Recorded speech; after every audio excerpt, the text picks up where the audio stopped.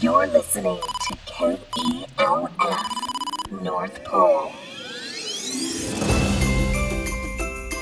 Welcome to Millennial Santa, broadcasting from KELF, the North Pole's radio station.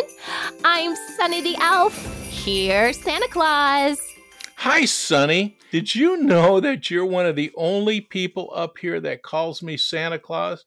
Most of the elves either call me Chris for Kris Kringle or Mr. C. Yeah, Santa. I was thinking about that the other day. I call you Santa Claus because I know that's what a lot of the boys and girls below the Arctic Circle like to call you. So that's why I say it. But you're right. You have a lot of names. In fact, Brielle from Houston asks this question. Santa, my friends sometimes call me Brie. Do you have any nicknames or names people call you besides Santa Claus? Brie, that's a good question. And I hope you don't mind me calling you Brie, because I'm a friend of yours. You know, I have a lot of nicknames. Up here at the North Pole, Mrs. Claus will call me just about everything. She'll actually say Santa. She calls me Santa a lot. A lot of the elves depend on which places I go or which shops we're in. A lot of them will call me Chris for Kris Kringle. Other ones call me Santa. That's just about most of it up here. Nobody really, some of them call me Santa Claus. I mean, I got Sunny here and she calls me Santa Claus, and I don't mind. That's nice. I like to be called by my full name. I'm also known by many other names. In some countries, I'm known as Father Christmas or Kris Kringle or Papa Noel. And I've gone down, especially down to, say, Mexico, and sometimes they'll just call me Papa. In France, I'm known as Pierre Noel.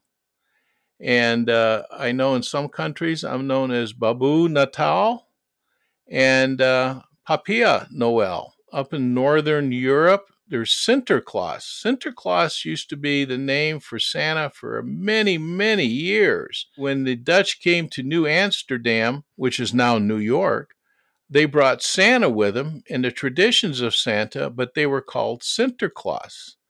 Well, once you get to New York, things get changed. They changed Sinterklaas to Santa Claus. In Russia, I'm known as Pelzenik, which means Nicholas with fur.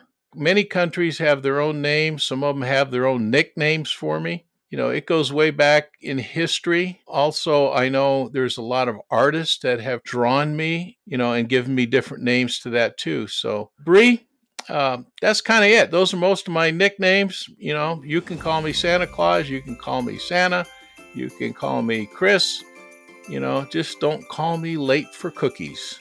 Thanks for the question, Brie. If you have a question for Santa, be sure to visit our website at Christmasful.com. You can either record your message through our website or send us an email through Santa Mail. And don't forget, you can also watch Santa and I live on Facebook and YouTube. We're going live several times per week now through Christmas, so be sure to check out Christmasful.com to learn more. Bye, guys. Bye, Santa. Bye, and remember to keep the spirit of Christmas in your hearts throughout the year.